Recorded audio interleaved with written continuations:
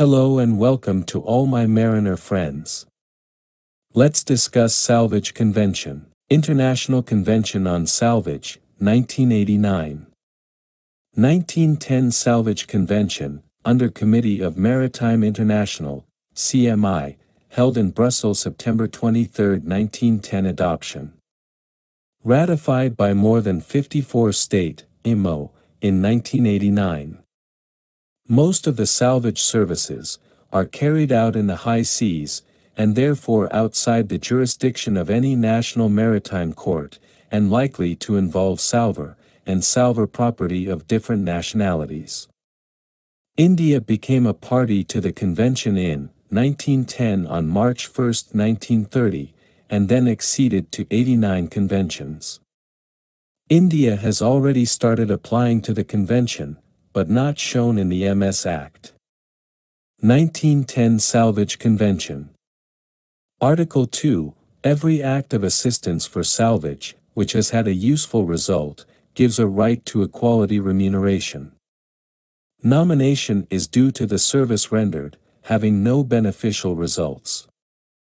In no case shall the sum to be paid exceed the value of the property salved. Article 6, the amount of remuneration is fixed by agreement between the parties, and failing agreement by the court. Article 8, the remuneration is fixed by the court, according to the circumstances of each case, on the basis of the following. Article 10, a salvage action is barred after an interval of 2 years from the day on which the operation of assistance of salvage is terminated. LOF, Lloyd's Open Form, Contract. This contract is also based on no cure no pay, prior to 1980. Now the Council of Lloyd's introduced the LOF 1980 form. This contained an exception to the no cure no pay principle, and brought about the concept of safety net provision. Means the salvor will get at least some compensation. When salvage operations were rendered for a laden tanker, in coastal water, or in mid-ocean but were unsuccessful or partly successful, the salvor could still recover his expenses with an uplift of 15%. The properties will always be paid by the ship owner and cargo owner. Safety net payment was solely made by the ship owner and not by the salved interest. Salvor has his own expenses, plus out-of-pocket expenses. Example: hiring of a generator, from a third party. So out of the 100% expenses, we will make 15% extra and salvor will get 115%. That means, he has made profit. 15% he will only get, if he cannot save the property. LOF 1990 is a step backward. International Convention on Salvage. Adoption on April 28, 1989, entry into force, July 14, 1996 by the United Kingdom in London. The convention replaced a convention on the law of salvage, adopted in Brussels in 1910, which incorporated the no cure no pay principle. Salvor is only rewarded for service.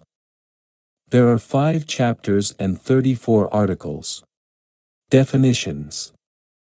Salvage operation means any act or activity undertaken to assist a vessel or any other property in danger, in navigable waters or in any other water whatsoever.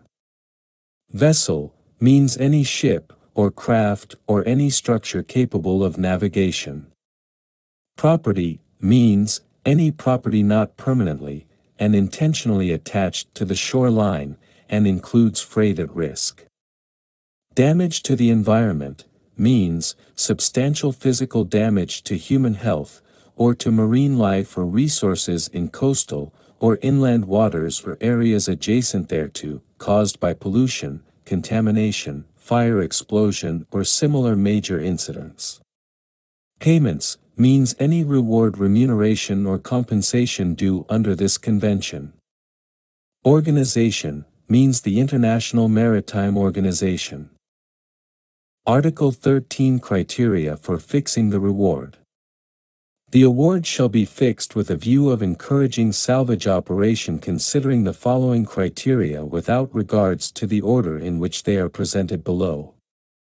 The salved value of the vessel and other properties. The skill and effort of the salvers in preventing or minimizing damage to the environment.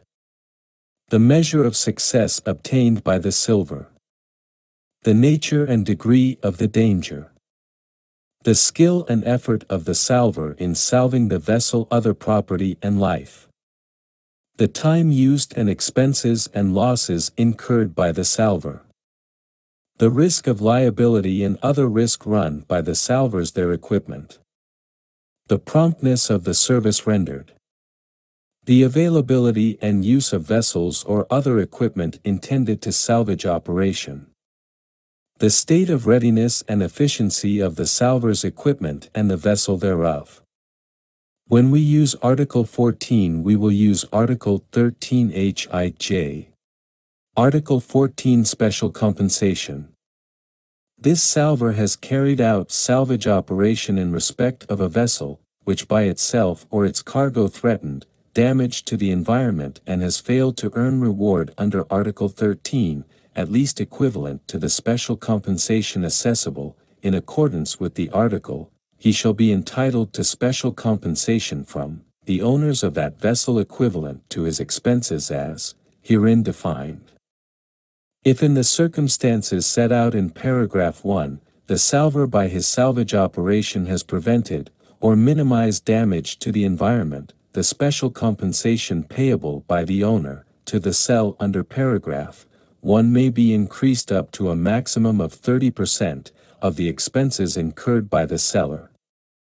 However, the tribunal, if it deems it fair and just to do so, and bearing in mind the relevant criteria set out in Article 13 paragraph 1, may increase such special compensation, but in no event shall the total increase be more than 100% of the expense incurred by the seller. Thanks for watching. Please like and subscribe for my future video presentation.